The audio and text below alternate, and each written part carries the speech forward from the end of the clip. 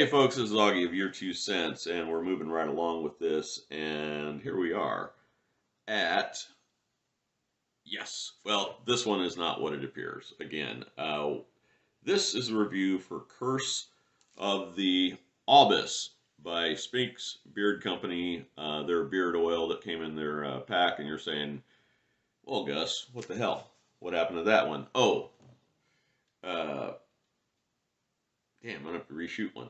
Uh, it's in the car, and I've been using it quite a bit because I really like it. It's basically a copy of Nasomatto's Black Afgano, and my beard does not look that long and flowing, nor that exotic, but to me, that scent really goes well, and it doesn't seem too overpowering. It's an exotic scent. Has a note of cannabis, oud wood, incense, smoky incense. I don't get a lot of smoke, but I do get an incense note. It's a nice melange of scents. And I'll be honest, I haven't had that fragrance. I've had fragrances that were similar. Uh, Supposedly it smelled like it, and I guess I would put that one. This one that's fake right in that category.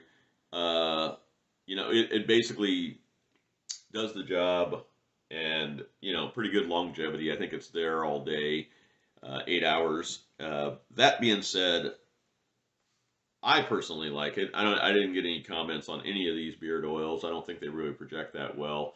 The other thing, though, too, it's probably more for me. I like that scent, but I don't know how most people would feel about Black Afgano. Put it below if people do find that alluring.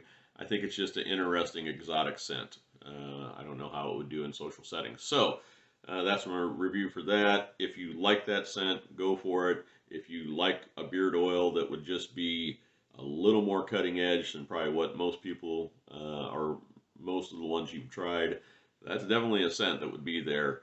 I would like to see this company also. I think of Timbuktu by La Artisan and Dazonka as being two pretty exotic scents that I like, but boy, I don't know. It'd be interesting if they made beard oils for that, but I don't want to recommend that because I don't know if it would sell. I don't know how much the outlay is to put out a scent, but that would be interesting because it'd be right in that wheelhouse. So anyhow, folks, there'll be more of these to come, and please be kind.